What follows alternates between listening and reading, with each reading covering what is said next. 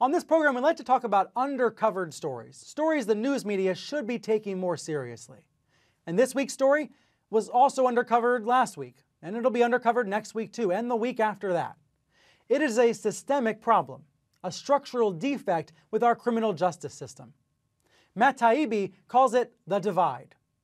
I've known Matt for years. He's written for Rolling Stone and Men's Journal, and he's now at First Look Media.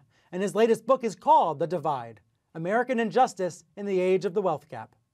He asserts that it's easier than ever for the rich to get richer and dodge legal consequences for their actions, while the poor lack the means to fight back and end up in prison. He says the media should be casting more light on these inequities. And he joined me here earlier in New York to lay out his case. So see what you think. Matt, thank you for joining me. Thank you for having me on.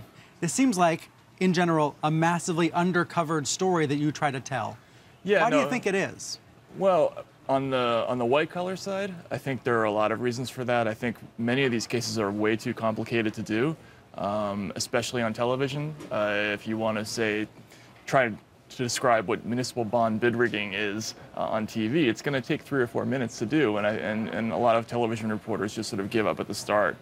And then the complexity of these cases in general just precludes any kind of treatment except for the long-form kind of treatment that I was very, very lucky to be able to do at Rolling Stone magazine. So even for daily newspapers, you think it's over their heads, so to speak? It's not over their heads. It's just it's a very difficult fit. It's also it's a very tough sell to readers too, because it's very hard to make sexy for regular audiences, and you have to do a lot of work to make this stuff interesting. So tell me how you did that. In the book, you go from these white-collar cases to these cases of low-income people trying to get by, facing severe situations with prisons and with courts. Right. How did you try to make it sexy, so to speak?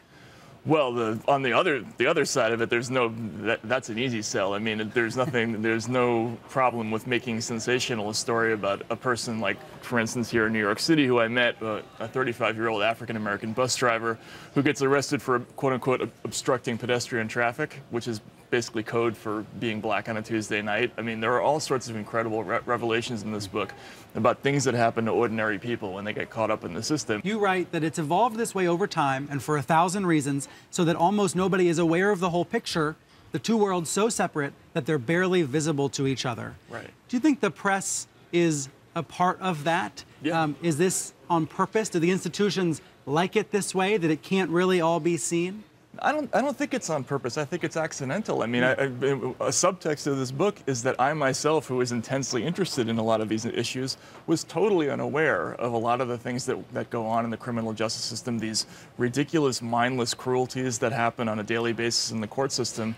You have to be going out of your way to pay attention to these things, and the victims are all behind bars, so you don't see them. There's a scene that you describe being on Rikers Island, waiting in a room, one of these courtroom shows is playing on the communal TV. Right. Judge Alex is blasting, and you really don't have any choice but to watch it. Everybody's having to watch it while There's no dial on the television. No dial to turn it down. I think these shows, they have very little to do with reality. Do they actually do harm? Do they mislead us about how we think our criminal justice system actually works? I do think there's an element of deception broadly in the entire media entertainment landscape.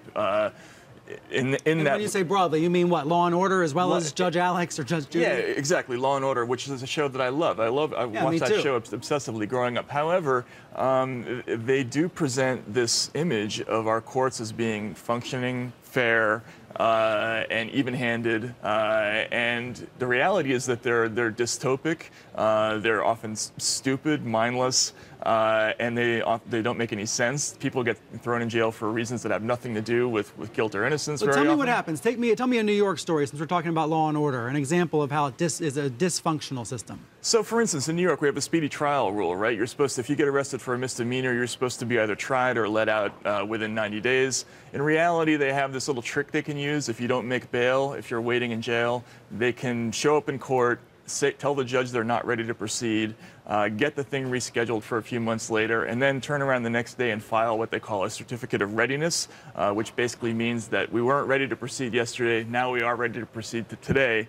It's basically just a trick to get around the 90-day restriction. In this manner, they can keep people in jail on bail virtually indefinitely. So you might be in jail awaiting a misdemeanor charge that, if convicted, you would get 6 months for, but you could be in jail waiting for a year and a half, just to get to be tried for that charge. And so people plead out to these offenses all the time because it's less time in jail than you would get if you were even convicted. Matt Taibbi, thank you so much for joining me. Thank you for having me on. Thanks.